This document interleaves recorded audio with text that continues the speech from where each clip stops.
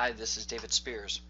Recently, HP announced and started shipping a Python compiler in select releases of its new Comware 7 switch software. So if you're like me and you've done some Python programming, you can start to imagine having a compiler right on the switch really does open up the door to do a lot more automation on the switch and on the network. And this has been an area that HP really has been excelling at in terms of how do you automate, how do you simplify things on the networking side. So today I thought I'd put together a little video that shows you what the Python compiler looks like on the HP switches, and also how you execute a couple of simple programs I've written both locally and remotely. Alright, so let's take a look at the switch. So what I've got here is two telnet sessions. One of them is open to an HP 5900 switch that's the 48 port 10 gig version, and it's got four 40 gig ports on it as well. I've also got a telnet session open to a Ubuntu machine running an SDN controller, and what I'll do a little bit later is show you how we can execute some commands remotely on the switch.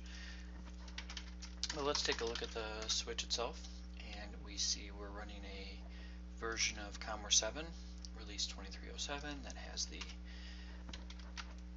Python compiler integrated into it, and just like you would on a workstation, just typing in Python will get you into the interactive compiler, and we can see that we're running version 2.7, which is pretty new version.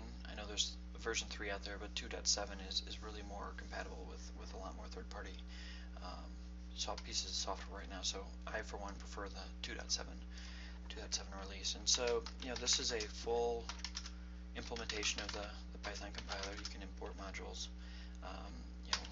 Obviously you can assign variables, and I apologize, I had to do it. So to actually execute a script that's local to the switch, just like you would on a workstation, Python, and then the script name. And performing the question mark afterwards gives us a list of the Python scripts that are locally on the switch, and so we can actually do a directory of the flash drive and see we've got the operating system, and you can see that we've got some Python scripts on here. Let's just further refine that down a little bit, and we can see here the scripts that I was talking about before, right? So let me just show you one of the scripts.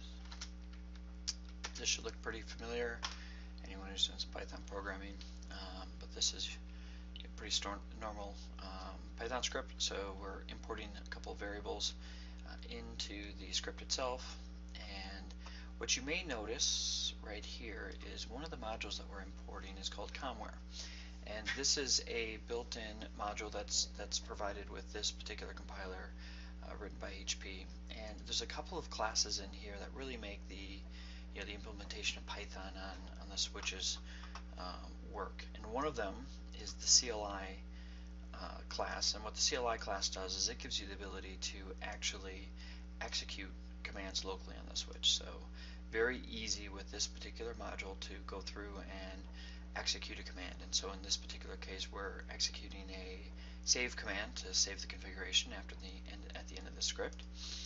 Another class that is very handy is the get_output. So this particular class allows you to take the output from a command, pull it back into the script, so you can actually interrogate the output and potentially perform actions based on that output.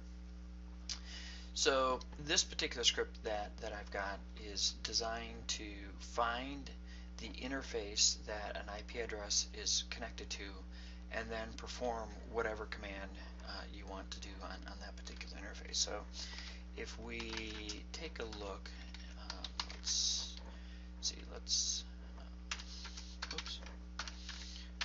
pick on the loopback interface. If we take a look at the loopback interface, we see we've got an IP address of 172.25.25.25, and that is all that's on that particular interface. So if we execute this particular command, and we say find this address, and oh oh, by the way, he is doing something I'm not happy about, so let's just shut down that interface. So what we'll do is we'll go through and execute this command. We'll see, what it's doing interactively. So looking for that IP address based on what it gets as a result. I'm echoing back the command that we're going to execute. The commands that we're going to execute. We go through, we log in, we shut down the interface, and then at the end, if you remember, we actually go through and save out the configuration. So if we take a look again at the interface, we now see that interface is shut down. So let's say we want to do something else. Let's say this particular IP address, I know it belongs to Dave, but what I don't know is I have no idea where it is. But you know what? I should go through and document where that is. So what this is going to do is go out, find this IP address, and assign a description to that particular interface. We see we've gone through. These are the commands we're going to execute, and we're done executing. Save out the config, and if we take a look at the interface again, we will see we've actually now added a description to that interface, right? So I've got another script that I've written that will actually take the output from a command and forward it on to an FTP server. So that particular script is called display info, and let's see, here's my FTP server, username, password, and then let's see, we can define a file name that we want to actually,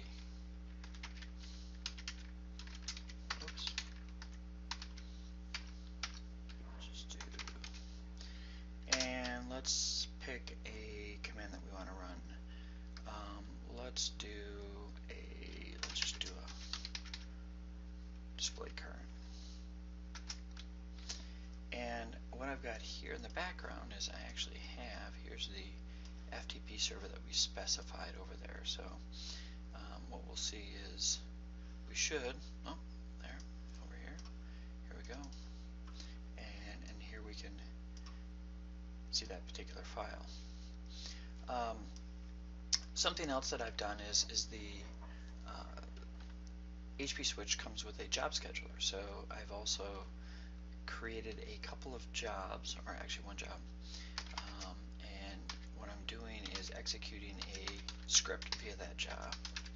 So if you've got some action that you want to perform repeatedly, in this particular case I'm just doing a backup, and actually why don't I, here this is the old version of that, so why don't we just set that here. We should see, because I have this set up to run, whoops, every 2 minutes. So we should actually see here in a little bit that actually running. So very handy to be able to actually go through and perform a job on a regular cadence, looking for something, or doing a security check, sending out a result, or performing some general maintenance as well. So that's some of the power, and really, I mean, whatever you can think of doing on a switch with a with Python now, you can actually start to automate that.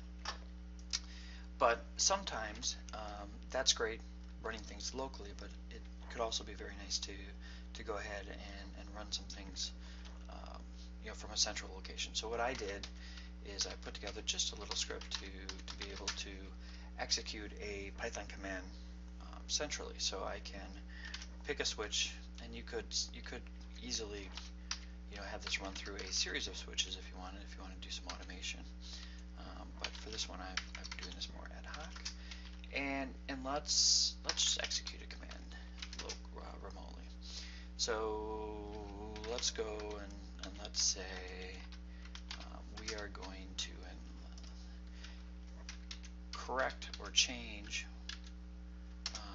what we did. We shut down this interface before, right? So let's say we've gone through and we've done some corrective measure, and we want to go through and bring that interface back online. So what we can do is we can actually go through from a central location through a very simple script and execute a command remotely as well. Alright, so if we take a look, here we've gone back through and now that interface is back up and running. Okay, and we also see, or I can see now that we've also got our backup job at some point hit the 2-minute mark, and we ran and we created another backup of the environment. That is what I wanted to show you with the Python capabilities, and really the opportunities are endless here. So if you've got a need to script something, don't forget about the ability to use Python. Thanks.